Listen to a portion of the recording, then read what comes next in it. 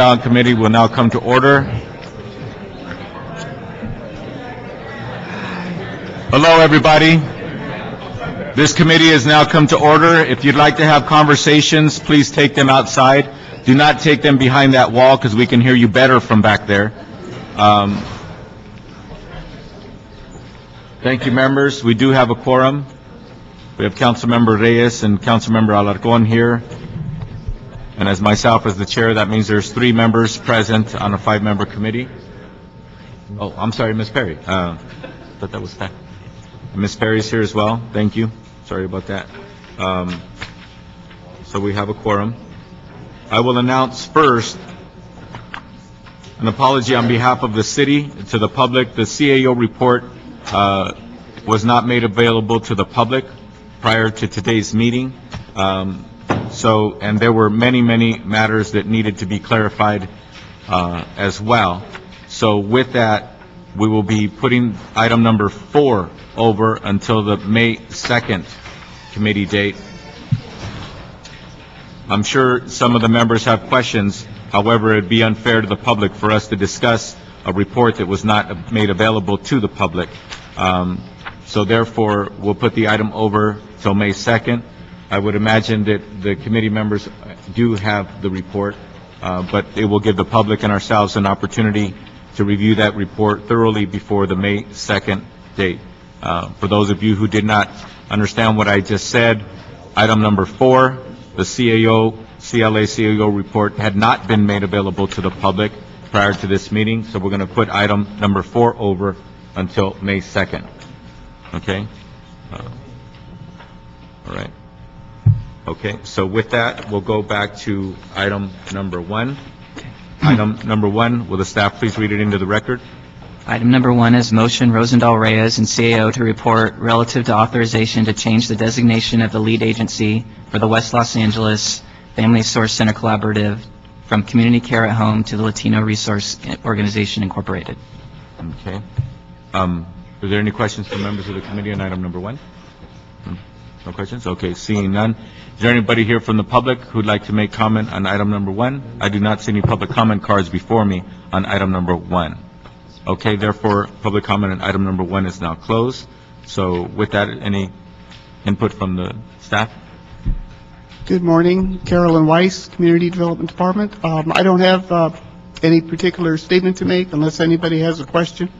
Okay, all right, thank you. So with that, the committee will approve the CAO's report. Okay, without objection, that's approved.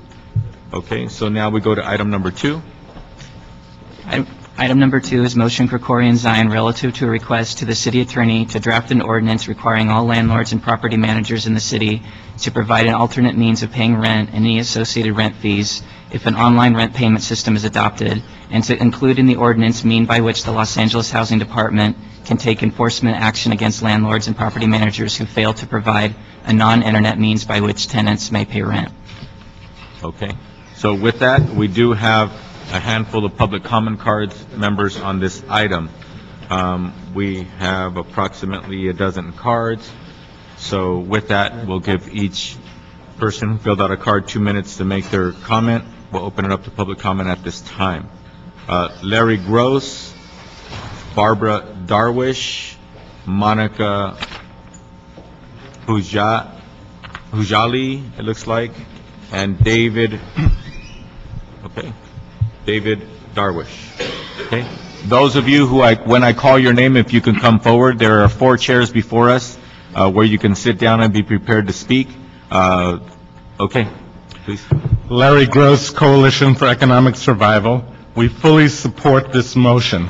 Last September, tenants living in over 30 buildings owned by Jones & Jones Property Management received notices informing them that a new online policy for paying rent would begin in December.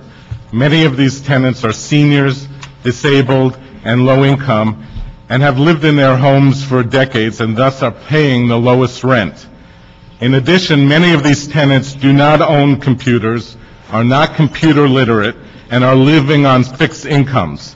This policy we see as nothing more than a scheme to target long-term low-rent tenants for eviction in order to obtain higher rents. Demanding these tenants pay online violates the rent stabilization ordinance, which prohibits a landlord from charging the existing tenants, changing the existing terms of tenancy unless both the tenant and landlord agree to it. The problem is enforcement. It comes at the time of eviction. In this case, it would have to be for non-payment of rent, an issue you don't want to be in court defending, even if you have the law on your side. Now other landlords have upped the ante by demanding rent only by automatic debits through the bank accounts. On the state level, Senator Ted Lieu introduced Senate Bill 1055 that would require all landlords to continue to accept rent by check or money order. We urge this committee to support this motion, to put this into law locally, and ask that you ensure that it also includes the automatic debit protection and provides the ability to enforce prior to an eviction. Thank you. Thank you. Next, we have Barbara. Hi, good morning. Barbara Darwish with the Fair Housing Coalition. I am against this online payment. And I have tenants who are 85 years old, and I've had them as tenants for over 25 years, and they pay me a cashier's check every month. They have no problem, and I think the online payment is ridiculous, and it does not work. And I'm totally against this online payment. Thank you. Monica, you could use whatever one of those microphones. They all work. Thank you. I find it perplexing that the city of Los Angeles, that has a REAP ordinance, will sit there and let anybody go in on foot to pay their rent, whether it be in cash, cashier's check, money order, and take their money. And actually, the flip-flop side is a lot of those people don't even have a legal tenancy to the apartment they're in. But the city will take cash if they walk in on foot, but yet you're trying to propose an ordinance to apartment owners that really do want to support elderly people that sometimes don't have computers, et cetera, to take cash. And I find that that's a violation of a human being's rights. So there's a severe dichotomy in the two forces that are working. On one hand, the city will take cash from anybody. It could be a monkey that walks in on the street and says, we know that such and such a building on a roster is in REAP, we live there. And what happens on the flip-flop side is we as landlords, if we have a building in REAP and we're working really hard, we're fighting with the city because they're taking money that don't even have tenancy. But yet, for legitimate tenants that are poor, that don't have a computer, that are elderly, that can't walk around, we're now going to be faced with this ordinance. I think it's an utter contradiction to the skeletons and the systems that the city's already implementing in the REAP program. Excuse me, do you understand that this ordinance is saying that a landlord should not be able to only have one method of payment, which is to do electronic payment, that the landlord needs to have other methods other than just electronic? The motion that's before us, I think, is saying a lot of what you're saying. It sounds like you're in agreement with the spirit of this ordinance that's before us. Well, I don't think the city can jurisdict what type of mechanism, but I think we as landlords should have the freedom to choose and work with our tenants. If we want to sit there and accept cash, exactly. we should. The ordinance is saying that, just so you know. Okay. Well, and I'm verbalizing that. Okay. Okay. I also think that the city, if they're taking funds that don't have any knowledge of the tenancy, they should sit there and certainly investigate that. Thank you. Okay. David? Hi. Good morning. I'm against that. I think the landlord should take payment any method they see fit, and if they are elderly people, they don't have computers, they don't have to pay it. And I don't think you should have any right to penalize a landlord on any method they want to pick up the rent. There are people who want to pay this way or the other way. The city has no business in this. And that's it. Thank you. I agree with you. People should have different ways to pay. Next is David Cheney. Please come forward. Patsy Van Dyke. Jenny Hillman, Margaret Beavers. We'll start to my right. Go ahead. Say your name for the Thanks. record. I'm David Cheney. Larry Gross, I can't believe this. You and I are on the same side of something for once. Now, I want you to remember this in the future, because I don't know what this is. I mean, I have my suspicions what this is about, making people pay by the internet. However, I absolutely support this, that we need to have other ways for these tenants to pay their. It serves two purposes. Number one, it allows, it's basically a matter of rights. The tenants get to choose how to pay. We get to choose with them in concurrence how we will accept their money. I don't think that is fair at all. I mean, I see this with banks all the time. As you know, my bankruptcy, drama with the banks. They're always changing the rules so that you will get caught in some straddle somewhere so that they can fine you or charge you fees or whatever. So anyhow, Larry, I'm going to remember this. You and I are on the same page on this one. Thank you. Thank you very much. Yes, your name? Yes, Patsy Van Dyke. I'm a staff attorney with the Impact Litigation Unit of Vetstetic Legal Services. I represent a number of plaintiffs who have filed an action against Jones & Jones Management Company, the landlord who first implemented, at least the first that we're aware of, a landlord attempting to implement an online-only payment policy. We are gratified and thrilled to see that the City of Los Angeles is being so forward-thinking and has addressed this issue immediately. I can tell you that this is just the tip of the iceberg. We have been contacted by lawyers across the country now where landlords are attempting to do the same thing. As I would just reiterate, it's a question of choice. In fact, I took this battle on a personal note on behalf of my mother, who was with us from 1926 to 2009. Never once did she go to an ATM machine, let alone pay her rent online. And many of my clients who are also sitting here will tell you that is not something that they wish to be forced to do, and we don't think that they should have to. So thank you. Thank you. Next, your name for the record? My name is Margaret Beavers. I have lived at Woodlake Manor for 49 years and have always paid my rent by check. And then they gave us this letter. They wanted us to pay online. I do not have a computer. I'm not interested in learning how to work one at my age. And so that's why I'm here rebelling against paying online. And then when you get a certain age, they don't want you driving. And Woodlake suggested that we go different places to have our rent paid online. But who wants to go to all these sports places that have somebody to input your dollars to pay your rent online? So I'm fighting against rent online. I want to continue to pay by check. Thank you. And we want to make sure you can do that. Thank you. Thank you for coming forward. Next. I'm Jenny Hillman, and I'm also a tenant of Woodlake Manor. I don't have a computer. I'm a senior citizen. I'm on a fixed income. I'm trying to decrease bills. I don't want to add bills. I would have to go out, buy a computer, pay for internet. I've been paying by check each month, and the office is right there on the grounds. I don't want to have to drive somewhere to put my information in somebody else's computer to pay my rent. It's easier for me to just write a check, take it over to the office, and it just doesn't make sense. We should have been given a choice. We weren't given a choice. They just said, as of December the 1st of last year, you have to pay your rent online. You know, we had no choices. So we should have been given a choice, and I want to continue to pay my rent by check. Thank you. Thank you. Ms. Reyes?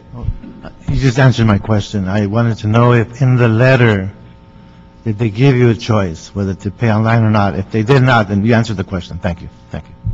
They did not give us a choice, no. Thank you. Okay. And this motion is in fact saying that people should have a choice. We should have a choice. Thank you. Okay. Thank you all very much. Next, we have Deedon Kamath. Sorry if I said it wrong. I can't read that writing. Daryl Brown and Jim Clark and Beverly Kenworthy. Please come forward. Okay? Start to my right. Thank you, Mr. Chairman, members of the committee. Jim Clark with the Apartment Association of Greater Los Angeles. Thank you for the opportunity. We at the Apartment Association of Greater Los Angeles are for this motion. We do not think it's appropriate for you mandate that your tenants only have one way to pay their rent, especially online. Maybe 30 years from now, we will be all paying online, but in the meantime, no. We've always been of the understanding that state law, and I don't know the statute or the section, mandates that landlords offer at least 2 forms of payment. And we have, basically been teaching that to our members as well. We are also in support, on record, supporting the Lou Bill, SB 1055, which would do somewhat similar, create somewhat similar legislation at the state level, and we support this item as well. Thank you. My name is Dion Kamasi. I'm a worker at the Wood Lake Manor Tenants Association. I'm also a programmer producer at KPFK Radio. And our cause is on behalf of the millions of tenants who fall in the apartheid zone of the digital divide. There is a digital segregation going on in this country. The logic of Jones & Jones is going green. That's their logic. If you take one check, put it on a page, okay, and we have 228 tenants, okay, you're talking about 228 checks, that comes out to 57 pages. Times, and I have a Xerox machine that costs 2 cents per page, you're saving $1.14 a month by going green. Yet you're negatively impacting elderly, low-income, fixed-income people to save $1.14 so-called going green. You're throwing people like Margaret out in the street who cannot, because they have eviction on their record, rent an apartment in Los Angeles by going green. We're talking about hundreds of tenants, not just in Los Angeles, but this is being watched throughout the country by corporations that are utilizing this question of going green or going online, so-called going online, as a form of gentrification to throw out elderly tenants because there are rent control laws in Los Angeles where rents are no more than 3 to 4% a year, yet the objective market demand because of the housing crisis can make at a market level rents go up 10%. It's a way of throwing out long-term tenants like myself that have lived for 12 years so they can make super profits off the bodies of the elderly, women, of low-income people. Thank you. I'd like to also thank the Coalition for Economic Survival and Bet Zec for supporting our Tenants Association in this heroic struggle on behalf of low-income, elderly, and those who are victims of the digital divide. We thank you. Thank you. Next. My name is Darrell Brown, and I'm also a tenant of Wood Lake Manor. I want to thank this gentleman for being here as well. I also want to thank CES and BedSet as well. The main issue I have is that we have some elderly tenants. There's a gentleman I just found out yesterday. He goes to dialysis twice a day. Twice a day. You know how difficult that is if anybody's ever had to go through dialysis? It's hard enough just being an able-bodied person like myself. Now, the other grievance I have is when you want to try to subjugate someone to do something, we all know that as adults, that's not going to work because people are not going to want to do that. Okay, now, another thing that I have a problem with is not being given a choice. I thought this was America. I thought this was a democratic society, that we have a choice and a say in what we want to do and how we should be able to pay our rent. Now, I think that we should be given a choice paying our rent online, by check, so on and so forth. That's pretty much the only thing I do want to say. But in closing, I thank you for your time. I thank CES and anyone else who's involved in this endeavor to get this point across. Thank you. Thank you, Gerald. Next. Hi. Beverly Kenworthy, the relatively new Executive Director of the California Apartment Association, Los Angeles. We also support this ordinance. We believe that tenants should have a choice on how they pay their rent and which best suits them. So thank you. We're also supporting the Lou bill at the state level as well. Thank you. Thank you. Thank you all very much. That concludes the public comment on item number 2. Is there anybody else here for public comment on item number 2? Those are the public comment cards that were turned into this committee. So with that, public comment on item number 2 is now closed. Any questions from the committee? Okay. Yeah, go ahead. Alarcon? I don't have a question, I just have a statement. I'm deeply disappointed because I think that people should continue to pay by check, and when they get evicted, sue their asses, because this is just wrong. And you even have the Apartment Owners Association on your side, because this is so bad that even representing landlords, they recognize that this is just bad to do.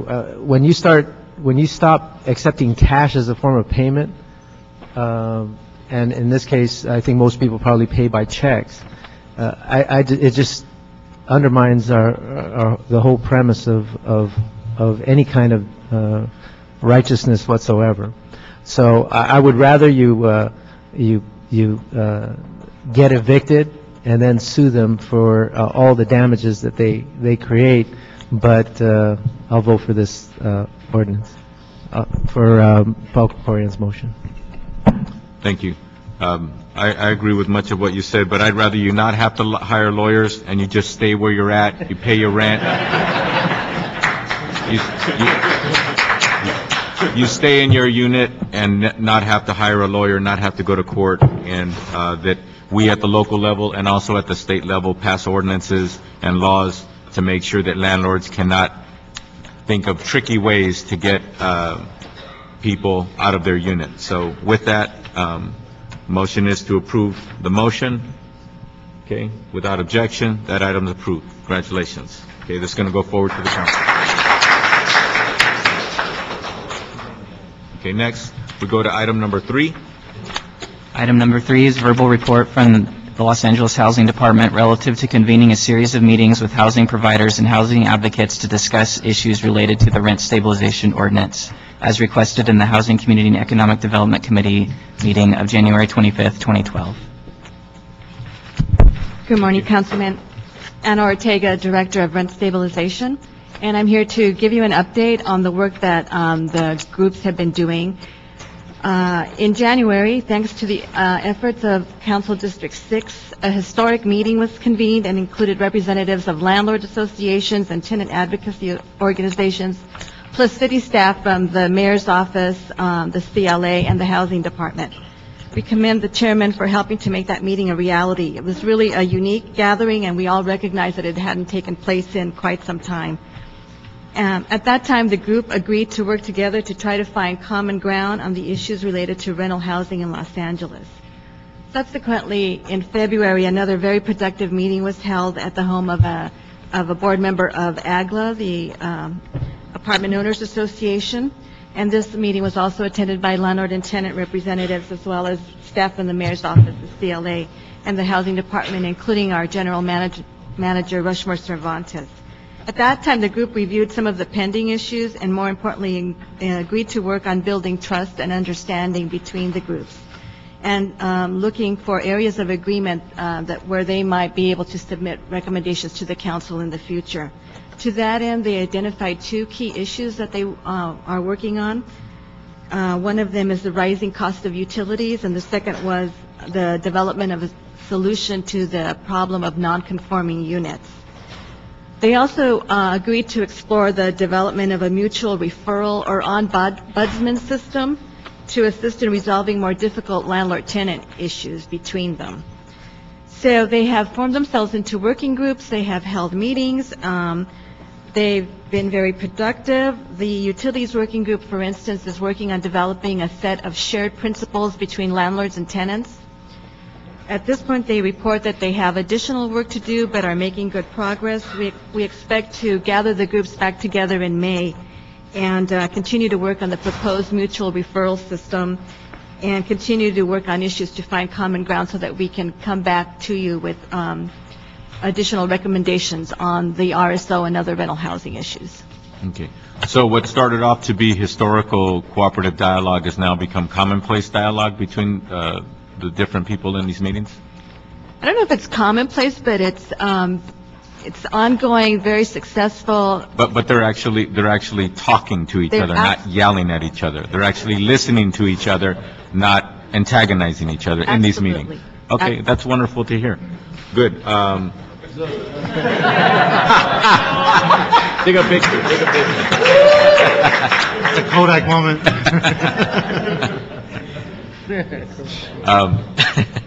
Thank you. Really disappointed. Now he's skeptical. What's going on in these meetings? What's going on in these meetings? You ruined his morning. So, we have 20-plus cards on this item, and on item number 5, we do have a handful of cards as well. We do have council that begins at 10. So on this item, the public comment is going to be 1 minute apiece, and we will start calling people forward. We'll start with Carol Knapp, and then Michael Millman, Bill Huey, Larry Gross. Okay. Can those people come forward? Carol Knapp, Michael Millman, Bill Huey, and Larry Gross. We'll start on my right. Go ahead. Larry Gross, Coalition for Economic Survival. We support this process and thank you, Councilmember Cardenas, for directing LAHD to convene these meetings. And while there's inherent differences between tenant and landlord groups over some of the major issues, which we may never agree to, there may be other issues that we can, and thus this process is worthwhile. And we may never achieve a kumbaya moment, though the item before seemed like we were close. But by talking, hopefully we're developing some degree of trust and opening lines of communication, which is beneficial to tenants and landlords alike, as well as the city in general. Thus, we ask for your patience and support to allow this process to play out. Thank you. Thank you. Please. My name is Carol Knapp, and I'm with the Fair Housing Coalition. I don't own any rental property here anymore. I got rid of it, so I wouldn't have to deal with you all. And I have property in Lancaster. I want to make it known that because of your housing policy, I've been at this since 1987, that we have decreased rental housing units from about 720,000 when I got involved in the 80s to about 688,000 today. So thank you very much for raising the value of our properties. You made me a millionaire. Thanks. And as far as seniors, come on. African American senior ladies are the ones most attacked by this REAP and by the CRA. Thank God they're gone. But I know you're not stopping stealing. They retaliate. They always like to go after the weakest. Okay. You had a minute. Thank you. Next. Yeah. Hi, I'm Bill Huey. I'm president of Fair Housing Coalition. What we want to do is, I know that this committee's been meeting with other housing providers and other landlord associations. We would like to have a seat at the table because we represent a lot of landlords also. I'm going to start hosting a local TV show on a major LA TV station in the very near future. So I'll be in a position to disseminate information to hundreds of thousands of people. And we're going to bring on landlords and business leaders to talk about how to do business in LA, how to make LA more business friendly, because we all know that LA has been voted the most business unfriendly big city in America by the RAND Corporation and CEO Magazine. And if I can just say one other thing, I think it's a constitutional federal law that in America, if you have a bill to pay, like rent, you can pay in cash. And in America, no one can say we don't accept cash. I believe that's a federal law. I'm not sure.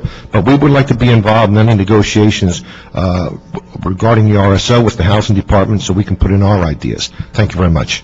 Thank you. Yes, good morning. Michael Millman. I'm from Mar Vista. I'm a housing provider. And I have to say thank you to the leadership in this room and downstairs. You got us the dialogue because you hang tough and said never again will that rent be less than 3%. When the tenant lawyers and the activists understood the 3% was preserved, they came to the table willing to deal. The credit goes to you. The credit goes to you. You didn't cave in on the step fees, you didn't cave in on the 3%, and now they're willing to deal. I don't take any credit. It was the courage of people in this room that wouldn't say no rent freeze in the 3% that got us this dialogue. I only can say thank you to the people in this room. Yes. Can I just say that I do not deserve this credit. Thank you. Thank you. And I'll stipulate to that. I'll take some credit. Alarcon will not, for the record. Next, we have Henry Ely, Linda Kuo, David Cheney, and Luis Eisenstein.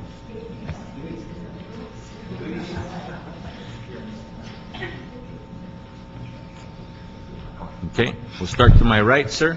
State your name for the record. My name is Louis Eisenstein. I'm a housing provider. Okay, we'll start to my left. Go ahead. You're right. Go ahead. I'm sorry. Okay, my name is Louis Eisenstein. I'm a housing provider. I live in Mar Vista. We did actually have a meeting with the housing department. We met with Roberto Aldape and a bunch of other guys. It didn't go well. We didn't like, his attitude is very cold. I could tell psychologically that he hated us. And I don't think there's anything we can do with the housing department. It has to, you guys have to make the policy, and the housing department has to follow it. And the ordinances that you guys voted yes on and your predecessors did have affected us very poorly these past 30 years. And it's a breaking point now, I think, with housing providers. With REAP, we get 90 days and our property gets stolen from us and put into an escrow account. That's not fair. REAP has to go. Thank you. Next. Hi, I'm David Cheney. I was with Louis at that meeting, and I have to say, it was not a kumbaya moment as it is this morning in this courtroom. Well, it seems like a court to me. I spend most of my time there. But, several things I would like to say. First of all, I really feel, and I've always maintained, because I have tenants, almost all whom I love, and, we mutually respect each other. I do not think that the problem in this city is between tenants and landlords. I think the problem in the city is between landlords and the housing department and the different agencies. Frankly, what I see all the time happening in this city is the tenants and I on the same page, and the street services department, the fire department, the vector control, who someone will call if they get pissed off at you. All these different agencies will make your life hell. And I mean, basically, I have a stack of bills at home like this for a fire inspection after I complied, and it's $300. One other thing, I actually did want to talk about this. I talked to Garcetti. When we pay relocation fees, I would like the city to have a program in place for tenants to help to buy houses. I pay tenants to move, and they bought houses with my money, and there needs to be a program for that. You guys have money sitting there for that. Thank you. Yes. Hi, Linda Ko. I help manage an apartment building in Koreatown for my mother. I'm also a real estate investor, and so I want to share with you what a real estate investor thinks about buying in the city of Los Angeles. Basically, I will not look or buy in the city of Los Angeles because of rent control. I will buy in another city because I get full control of my building. In the city of Los Angeles, I take the risk, I write the checks, but I don't get to set the price and I don't get to choose my tenant. So what happens is, if I think like this, I know all my friends and all my colleagues and all the investors I talk to, they also think this way. So when you have thousands of investors not buying in the city of Los Angeles, you are depressed, your property prices goes down, there's no exchange, velocity is decreasing, your property tax is lower, and therefore the city gets less revenue. And also, yes, sir. Okay, I'm Henry Ely. I'm going to just try to crystallize things as quickly as I can. The issues for me are between LA Housing Department policies and building and safety. For example, fees and penalties are outrageous. They are not proportional in no way, form, or fashion. You get the administrative shuffle when you try to get something resolved. For example, I've been to the city council. I've hooked up with Councilman Garcetti's office, and I was supposed to have a field representative serve as a liaison between myself and LA Housing. Nothing has been done there. For example, yesterday, Building and Safety came out and said what LA Housing had said I had to move again was done correctly in the first place. So now I have to go back and get another permit and do what was done initially over again because LA Housing countermand what Building and Safety said. So I would like to have some type of order, some type of correlation between how Building and Safety works in relationship to LA Housing. Thank you. Next, we have Barbara Darwish, David Darwish, Monica Huzari, and Jim Clark. Hi, good morning. Barbara Darwish. I'd like to make a couple points. I'm a resident of Tarzana, and I'm a member of the Fair Housing Coalition. Number one, AGLA does not represent the majority of housing providers. Number two, AGLA attorneys are in bed with the LAHD. This is illegal and this is corrupt. Another thing, I had to sue the city of Los Angeles because the housing department told me to tear half of my building down. I prevailed, and when I was prevailing in court, they arraigned me on criminal charges. I spent over $100,000 and nothing has stopped. I'm totally upset, and I want to know what you're going to do about the housing department going after property owners for nothing. Hi, David Darwish, and I will continue. You lost those two cases. The housing department with the REAP are throwing a lot of low-income people to the street. They're all homeless. And the funny thing is, the city want to sue the banks for foreclosure. What about your responsibility? You're throwing people to the street, mostly low income. Aren't you ashamed sitting here and you're talking about housing? The housing department is all corrupt, missing money. We're talking to council people, no answer. We gave you two cases that the housing department lost. They are operating against the law. They are criminals. What are you going to do about it? Can you tell me what you're going to do? There are a lot of people in the street you're throwing to the street, and you have no shame. You're trying to sue the banks for foreclosure. What about your side? Thank you. Thank you. A similar situation. I have been plighting with the City of Los Angeles, Mr. George Eshoo, who has reached out to Anna Eshoo, our Congresswoman in Washington, D.C. We've been fighting at the Waldorf. I, as a caring landlord who's just talked about wanting to support elders to pay by checks, have a building that has been sagging for 3 years. We sit there and are pleading with the city to red tag the building because we deem it unsafe. On one hand, the city is saying you've got to be a housing provider and make a housing building safe. We know, as we sit here, that that building needs to be totally jacked from the center and leveled and has to be completely evacuated to do it correctly. I've been put in this vortex for 3 years, and we have plighted. George Eshoo has gone to the city attorney's office. On one hand, I'm a criminal for leaving them in unsafe conditions, and the other hand, I don't get any support to evacuate for something that we're pleading that we know is completely unsafe. So if we want to have fair, safe housing, we need to have a simpatico relationship where we work together, hand in hand. And that's all we're asking. Thank you. Jim? Jim Clark with the Apartment Association of Greater Los Angeles, and just to address what the first woman said down the earlier, last time I checked our membership list, we had still over 10,000 members. So not only were we the largest apartment association in the state, we're also the largest local association in the country. With that said, I'd like to bring this back to what it was supposed to be all about, and that is the dialogue between landlords and tenants. And quite frankly, I'd like to kind of reiterate what Anna Ortega said earlier. I think it's been a good dialogue. We found some things in common. Yes, earlier today, we never discussed item number 2, the online rent payment, but Larry and I have been talking about it, and we agreed to be here together in support of it. So with that said, not only are landlords and tenants talking on certain issues and agreeing on some things, but I think because the housing department is at the table as well, we might see changes over there. Thank you. Thank you. Next, we have Beverly Kenworthy, Elizabeth Blaney, Bobby Catania, and Steve Phipps. Hi, Beverly Kenworthy with the California Apartment Association. I just wanted to say, since I'm new to this position, we look very much forward to being part of this dialogue.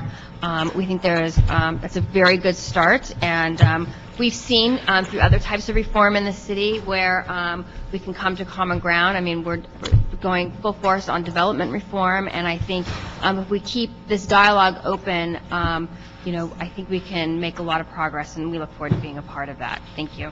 Thank you. Next.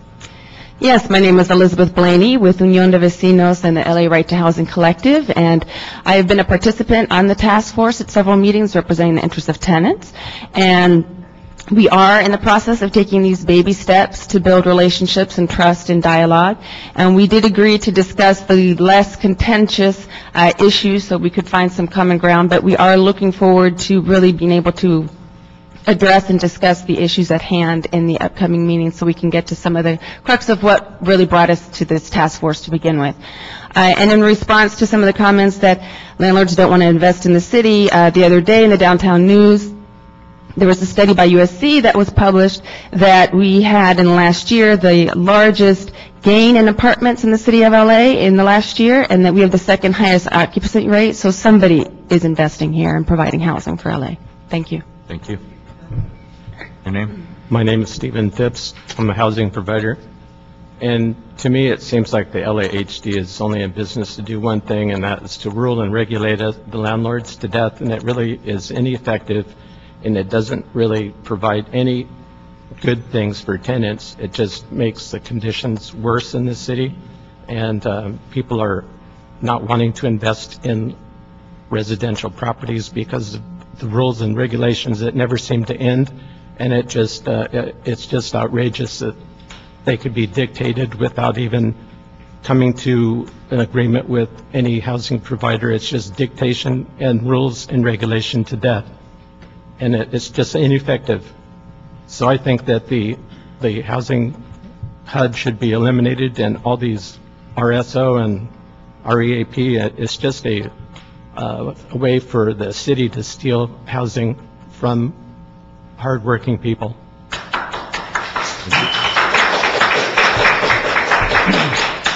Hi, my name is Bobby Catania. I'm with Infinity Real Estate. I believe that the rent stabilization ordinance is a disincentive for owners, landlords to maintain their buildings. It creates buildings that are not maintained well. And I think that the only way that a meeting of this type can work is if the Fair Housing Coalition is there, or actual landlords. The AOA and the AGLA, they don't represent us well enough, because that's the only way it's going to work. These meetings is the Fair Housing Coalition or landlords are there at the meeting. Yeah. Thank you. Thank you. Leonardo Vilches and Ruby Jerosian. Morning, Leonardo Vilches from Unión de Vecinos and the Right to Housing Collaborative. And yes, I want to thank the councilman for taking leadership in setting up these meetings and establishing this dialogue. But the fact that the tenants and the landlords are having a dialogue and they have found common issues of interest that they want to work on doesn't mean that the larger issues that we were at the table for had to be dealt with still. Tenants are still being overburdened. There's still problems with the inspection processes in the community, and there's still conflicts, some problem landlords out there. So we expect the city to take leadership in addressing those issues that we don't have, that we have in common. You still have to address the economic issue of the city, of the tenants being overburdened, and you still have to address the issues of not enough housing for extremely low-income people in the city. So while we talk, you still have a lot of work to do, and we expect you to do that work. Thank you. Thank you. Hi, my name is Ruby. I'm a housing provider plus real estate investor. I do have an issue with the tenants and housing department. I think the tenants, some tenants, I should say, that take advantage of the housing department rules. I think housing department does not provide any kind of help to the landlords to maintain. For example, I went in REAP because one of my tenants complained about 45 times The housing department brought my bill to $12,000. After checking everything out, they charged me for the same inspection 3 to 4 times, and they put me in REAP. Even though I sent letters that I want to postpone my appointment, they will not accept that date, so they put me in REAP. Some of my tenants take advantage of the situation. Their request outrageous stuff. If I don't do what they're asked, they're called inspectors, and I think that's totally unfair to the owners. I think it should be some sort of power to the owners also as much as the tenants. I feel like a janitor, honestly. Thank you.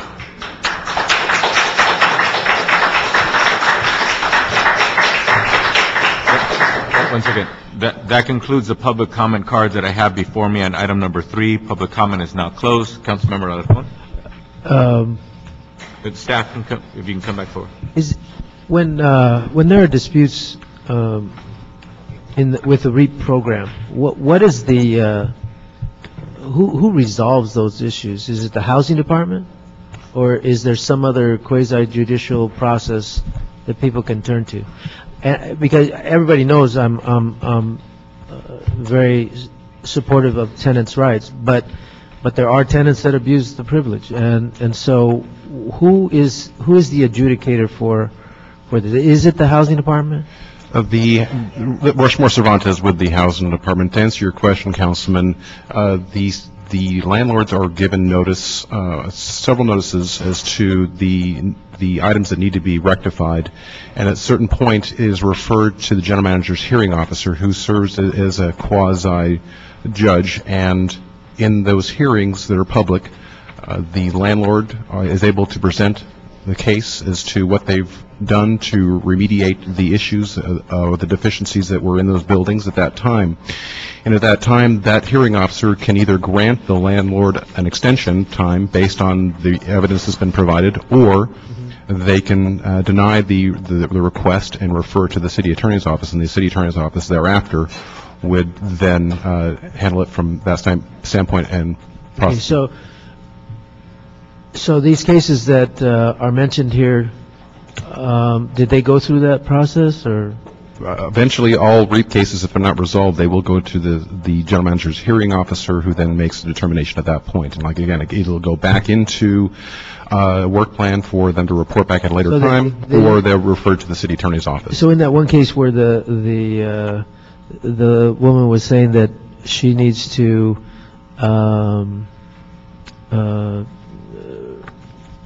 evacuate the building in order to fully restructure, so the hearing officer would take into consideration her proposal and determine whether or not that is necessary? Or? That is correct. As an example, if it were an illegally converted room, and in this particular case, the hearing officer would demand either that the property owner bring that unit up to building and safety compliance or state building code requirements, and that would require a temporary relocation, or they could instruct the developer or the property owner to eliminate that illegal unit altogether. So there is a process. Which would require... Okay, what about the cases where housing department is recommending things and then building and safety? The housing department does not recommend anything to the building and safety department. What the housing department does, it has all of the state building code requirements, and when it inspects for irregularities in the building, and if there are deficiencies that are identified, it is the burden of the property owner to work with the city's building and safety department to pull the necessary permits to bring that building up to code. So the gentleman said that the housing department recommended he move something someplace, and then building safety said, no, you should have left it where it was? Or? That's an unusual situation. I've given that gentleman my business card. I want to get to the bottom of that particular situation to ensure that the right hand knows what the left hand is doing. I can tell you that the housing department has has downloaded all of the building code requirements into its tablets that goes out and inspects all of these units, and actually is aware not only of the current codes, but actually previous codes based on the year the building was constructed as well, because some of the buildings are grandfathered in based on the year they were constructed. So we have a full knowledge of that. That's one case, but I don't think there's a council member in the city of Los Angeles that hasn't had to deal with that kind of discrepancy between housing and building and safety. And I think we really should take a look at it, because there are inconsistencies. I would agree, Councilman. Not only from the standpoint of the consistencies of what our inspectors are identifying, but also working closely with the Department of Building and Safety to make sure that we're on the same page. There is dialogue taking place now. There has been for some time. But obviously, I think when we have cases like this that are brought up, it just highlights the need for continued collaboration to ensure that the city is speaking with one voice. Thank you.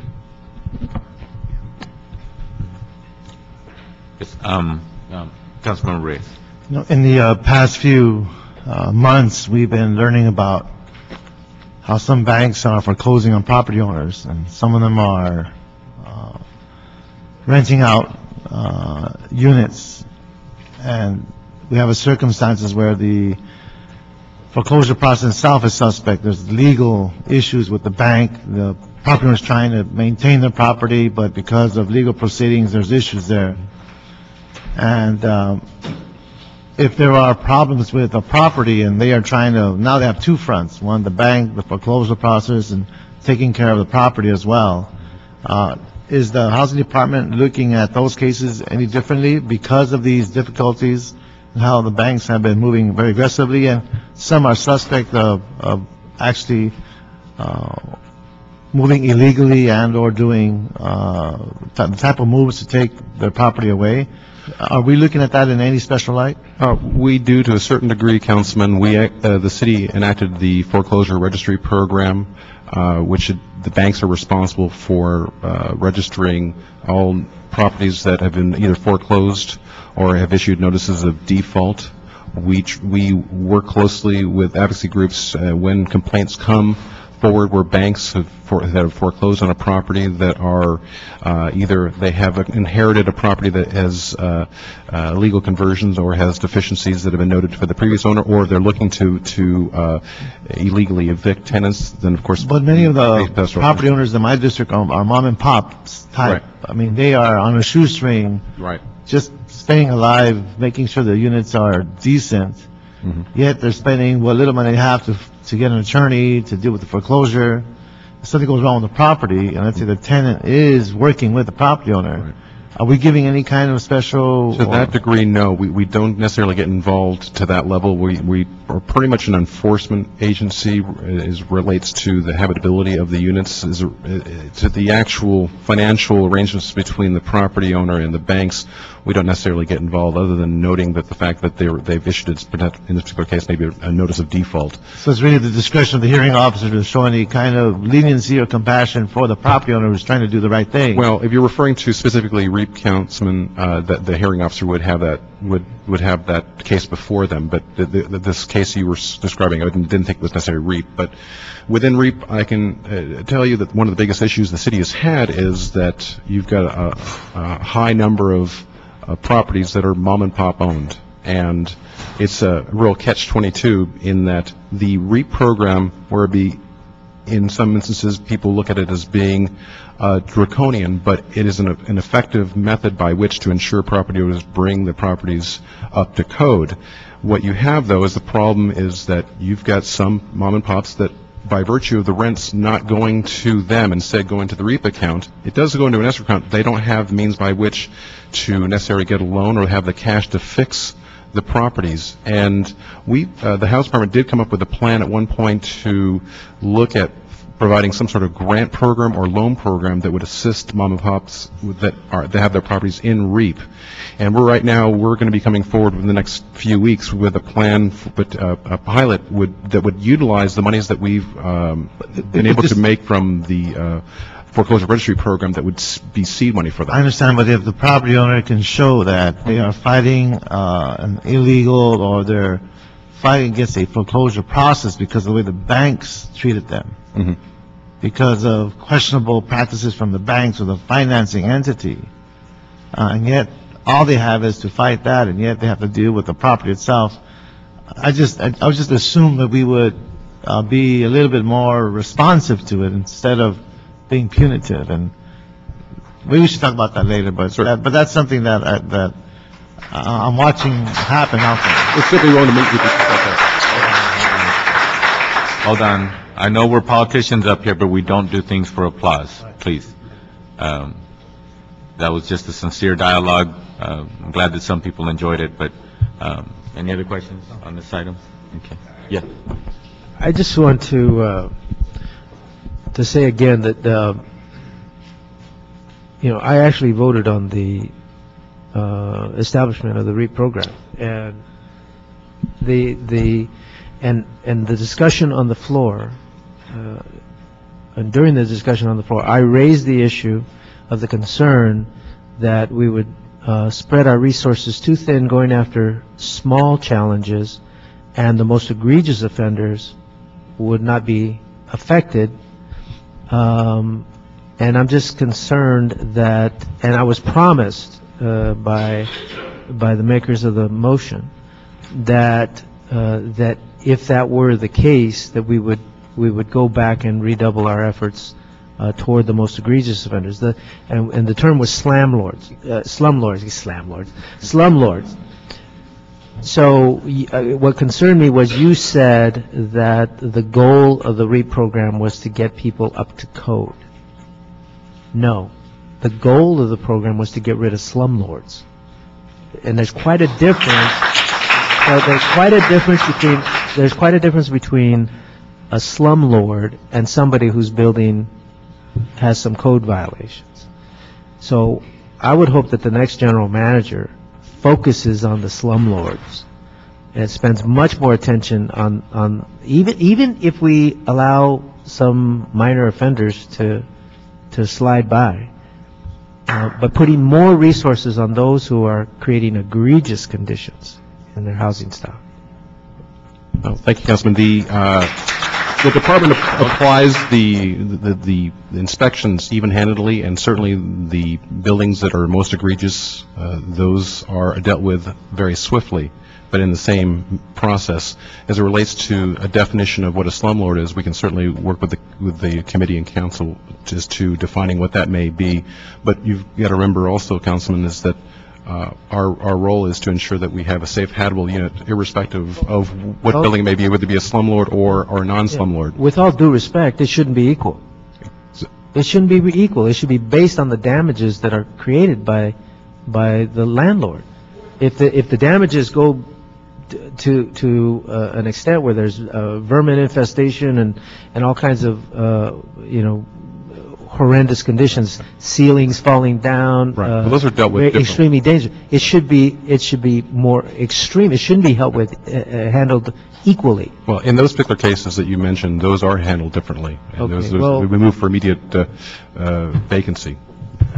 But we do handle those differently. But I'd be more than happy to work with your office to define that. Well, and then again, we don't want to create homelessness. Correct. So I don't. That's not our goal. Yeah. Well, I understand that, but we sometimes turn a blind eye toward the fact we're pushing 30 people out the door, and doing it under the auspices of trying to upgrade the housing, when in fact all we're doing is pushing them out the door. I mean, I think we need to work harder at solving the situation so that those people don't lose their apartments. Agree. Okay. Thank you. Seeing no more questions from members of the committee, I just want to instruct the staff to continue with the meetings with the stakeholders, and also, in addition to that, instruct the staff to prepare to provide some written report/feedback to this committee, even if it means an item where there seems to be a recommendation from that working group that we actually make some changes or implement some policy. And also the report should also give us information on what issues are still open and they're still continuing to work through. We do not want these meetings to go on forever.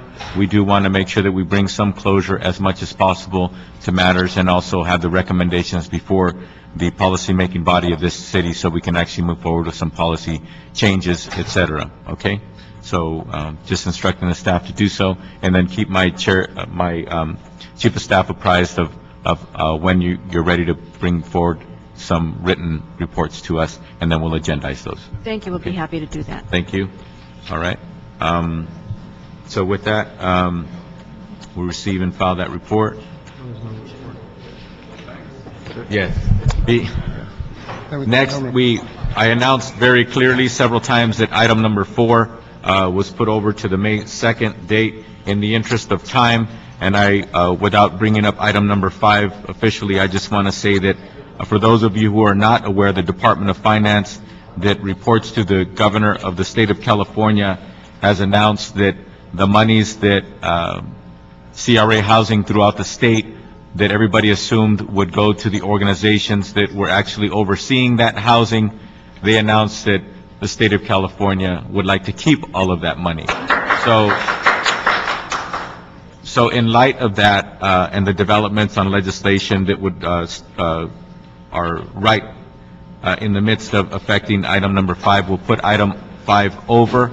We'll keep that in committee, we'll keep item 5 in committee. As soon as we get some clarity or light on the real decision makers in Sacramento, then we will agendize that item so the City of Los Angeles can have clarity as to what we can or can't do with that housing stock. So with that, item 5 is going to be kept in committee. Yes. Before you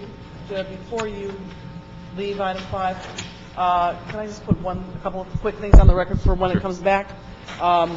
We're unclear on the low and moderate income housing funds being retained by the city, and I just wanted to make a motion to ask the CLA and the CAO when they report back to us in 30 days.